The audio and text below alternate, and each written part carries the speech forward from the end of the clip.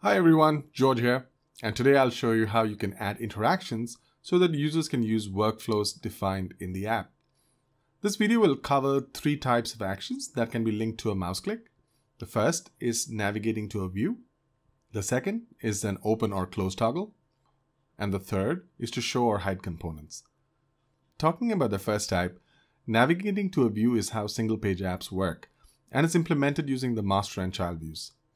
The master view contains the app shell and a views container component that shows the content of child views. In other words, the shared components for your app are added to the master view, and each child view contains content that's unique. In this example, we have three child views under a single master view. I've added an app bar, a navigation menu, and a views container component to the master view already. The views container has a property to define which child view to show when the app loads. Now, when you preview the app, you can see how the content from child view 1 is shown inside the views container area. Also, clicking on views 2 in the navigation shows content from child view 2. We haven't added any interaction for navigating to child view 3, so let's do that now. Select the nav item and add a click interaction, and then select the navigate to action from the list and pick view 3. And that's it. When you preview, you can see that clicking on view 3 will show content from child view 3. And that's how you navigate to a view using interaction. Now let's look at the open or close toggle action. Now this type of action is used to trigger components that have an open or close state, for example, dialogues. Now implementing the open-close workflow consists of two parts. First, you need to add a component that's opened or closed like the dialogue. And second, you need a UI component that users can click on to trigger this dialogue. When you add a dialog component, it's added on top of your base app layout inside an overlay. The dialog comes with some preset types, and I'm using a custom dialog here. The key difference is that for a custom dialog, you control everything inside it, including the actions. The alert and confirmation dialog presets come with built-in actions that you can reconfigure.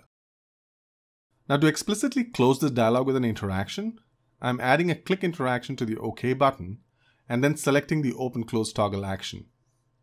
The list of available components on the right are pre-filtered to only show components that live inside an overlay. Here, I have one that's called dialog window. I can rename this component in the outline to give it a much more meaningful name. To move on to the second part and finish this workflow, let's go up one level. And here in the app bar, I have a help icon button, and that's what we will use to trigger the open dialog. Now we'll add an interaction to this and select again open-close toggle action. And from the list of available components, select the About Us dialog. Hit preview to try out this interaction. And as you can see, clicking the help icon button opens the dialog, and clicking the OK button closes it.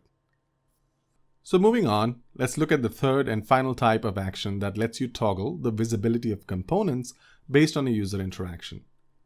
So show or hide is similar to open-close toggle action with one key difference.